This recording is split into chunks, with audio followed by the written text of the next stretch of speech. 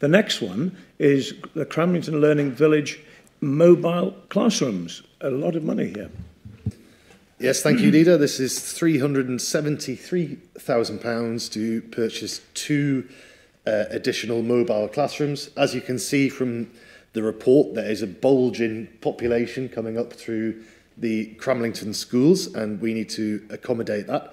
As I mentioned earlier, the Department of Education is building a brand new Cramlington Learning Village, so we have designed these to be mobile, so once they're bought, we own them, and when they're not needed in Cramlington anymore, we can take them down and use them somewhere else. Yeah, that's great. And of course, these are not like porta cabins. These are very, very special, super-duper classrooms, I believe. Indeed, yeah. Yeah, excellent. I'm glad about that, because at this price, we wouldn't want to be buying anything other than absolutely fantastic equipment. So, great. Cramlington is very important to us and will continue to be, and it's very good that this particular establishment is going to get this resource to let it build and grow.